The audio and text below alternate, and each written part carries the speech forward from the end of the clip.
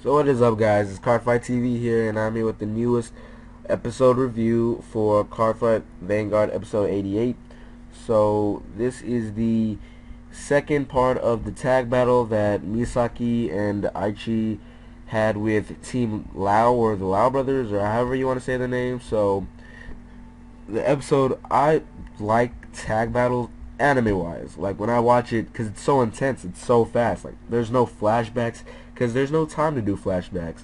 But it's just so quick, and it's so intense, and you just, like, there's always something going on. That's why I like to actually watch them, and I love watching the tag fight episodes. As for playing them, tag fights take a ridiculously long time. That's one thing. They're like 40 minutes to an hour. Like, the tag fights are so long. I recorded one, but due to error rendering or something like that, yeah, I wasn't able to upload it. But they are ridiculously long. So, and they do take a lot of time when you have to think of tag guards and whatnot. But yeah, episode wise, it was just intense, and I just like seeing that there's no time just to actually like sit there and think. Like, always something going on. So this episode, we did get to see Aichi ride into White Hair in the Moon Shadow Pellinore, and Pellinore was just the coolest card. Like, it just looks cool, and the name is pretty tight too, just because it has Shadow in the name. Like, Moon and Shadow just go together. So yeah, we did get to see that, and the match was very close. Misaki won with a critical trigger, so you know, that's epic finish, I guess you could say. Tag guards, it all depends on how you kind of govern your hand. The way it was, Misaki had a huge hand because she's playing Oracle Think Tank. So if you really want to win a tag match, then you know, go with an Oracle Think Tank partner. That's all I'm gonna say, because they have like crazy hand size and their protection is just so good. So, because me and Shanks, we were in a tag tournament together. We did make it all the way to the finals. Didn't win, but you know, finals, that's pretty cool too.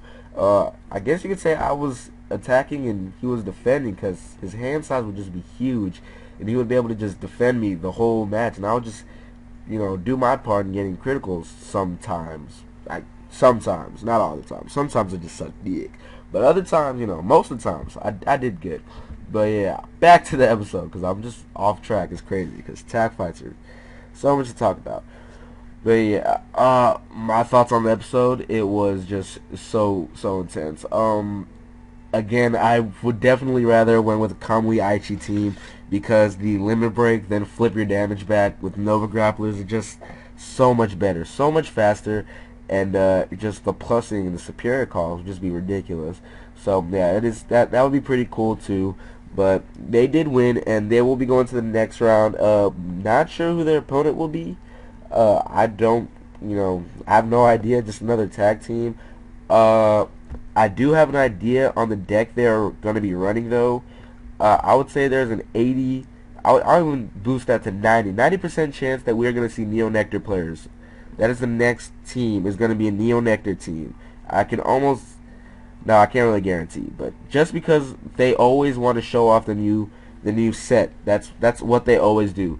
So I can just guarantee that it is going to be Neo-nectar, because Neo-nectar did come out with a new superior ride, of course, or not superior ride, but a new ride chain.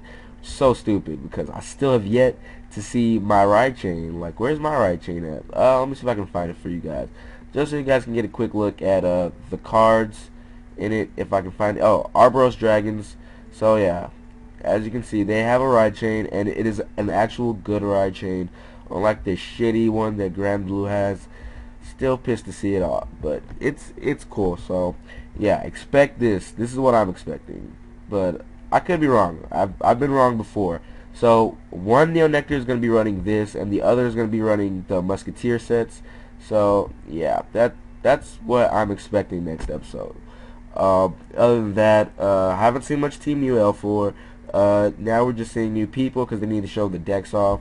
So that is really cool. After next week's episode, we should get back to all the old decks, because I think there's no more cards they really need to show. Not that I Not that I know of. I don't see anything new here.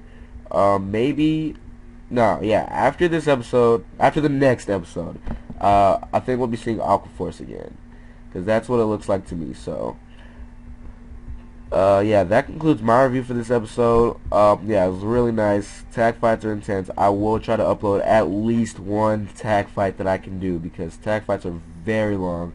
So yeah, I'll try to get one up.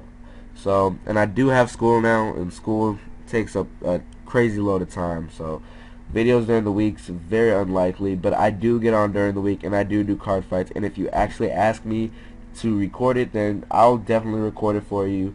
So yeah, this is Cardfight TV, and stay golden.